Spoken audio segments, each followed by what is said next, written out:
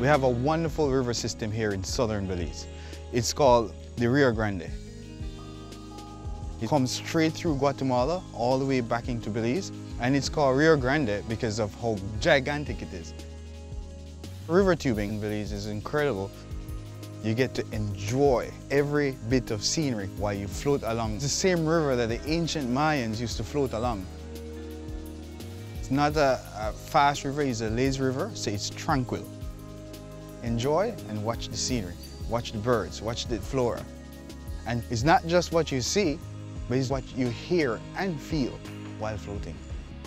I've been here every day. It can be a routine for me, but when I see a new face enjoying this river, it's like the first time.